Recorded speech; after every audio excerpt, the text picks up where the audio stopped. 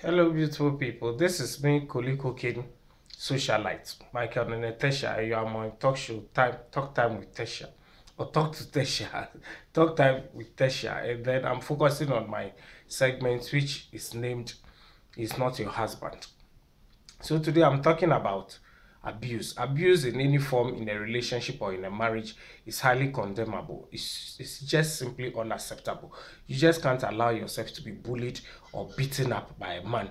A man who claims he loves you can't be making you his punching bag and then doing a fist fight with you and slapping you, hitting you, and kicking you on the ground and stamping on you and all that.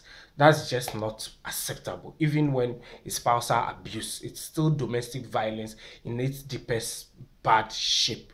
So for you to be in a relationship and then the guy starts to beat you and throw tantrums at the list and break bottles and all that, really he must have anger issues and he has a fierce temper.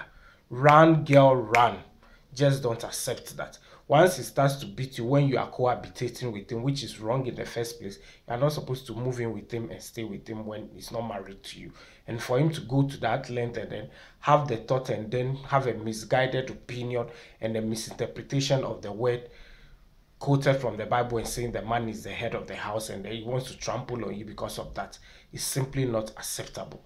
Just don't accept it. So you have two flaws now. One is not married to you and you are cohabitating with him, staying with him under the same roof, performing wifely duties when you are not due for it.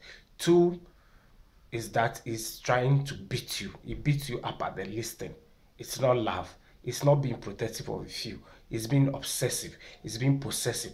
He wants you just alone for himself. If you don't check the abuse now and leave the relationship, he will try to threaten you and make you realize once you leave the relationship, it's going to harm your family members and friends. No, talk to somebody. Speak about it. Speak about the pain. Stop hiding the hurts and the wounds and the sores you generated from his beating. He's not your husband. He's simply not the right man for you. Just run. Run, girl, run.